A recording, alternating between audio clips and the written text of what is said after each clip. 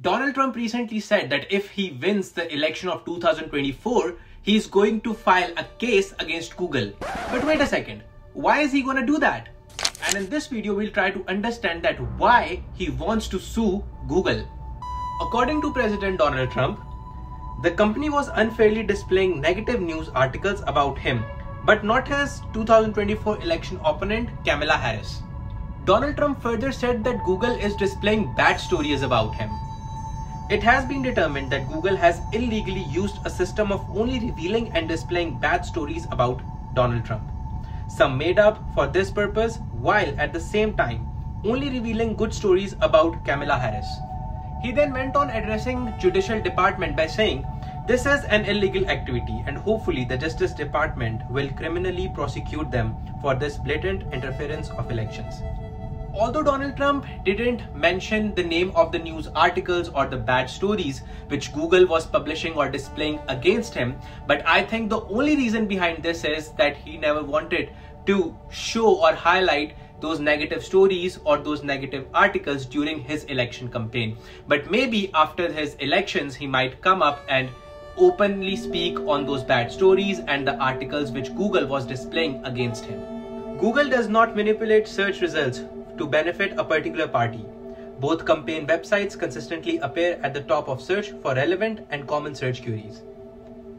After all these statements, right-wing Media Research Center came up by saying that yes, Google is helping Democrats and is publishing negativity against Donald Trump. Donald Trump also complained about Kamala Harris using sponsored features on Google. It is not the first time when Republicans and conservatives are accusing Google of supporting Democrats. They have done it before as well when an assassination attempt was made on Donald Trump. Republicans and conservatives came up with a theory of how they think Google is suppressing the news regarding the assassination of Donald Trump. The theory revolves around Google Search autocomplete feature, which is designed to help users save time by predicting their search query based on the opening letter or words that are inputted. Some internet users noticed that writing about assassination attempts in Google's search bar did not automatically prompt search queries about shooting of Trump. According to internet users, instead of giving them information regarding assassination attempt made on Donald Trump, Google was giving them information regarding the assassination attempts made on other influential figures like President Ronald Reagan or Harry Truman. Although there was an anomaly with Google's autocomplete feature, but despite this, the final results of the search were not affected.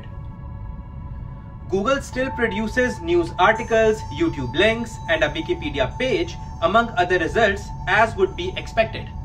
Texas Senator Ted Cruz came up by saying, "This is insane. Google is engaged in active election interference. They are gaslighting the American people and trying to erase the attempted assassination of Trump."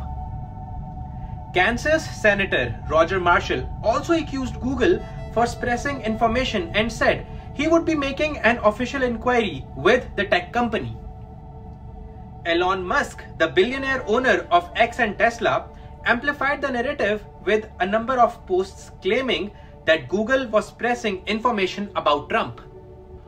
Before moving further, if you haven't subscribed to the channel, please go ahead and do so. And if you have any kind of questions, any kind of concerns, or any kind of feedbacks, do leave them in the comment section. I'll promise that I'll get back to that comment as soon as I can.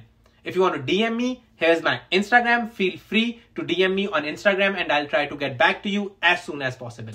Although Google did not respond to any of these allegations, but one of the spokespersons said, "Of course, autocomplete is just a tool to help people save time, and they can still search for anything they want to."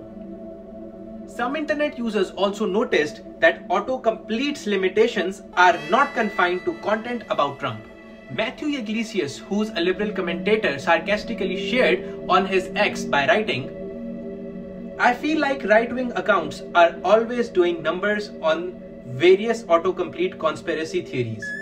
How come Google has search banned Kamala Harris presidential campaign? Only time will tell if Trump will sue Google or not." Thank you so much for watching the video. See you in the next video.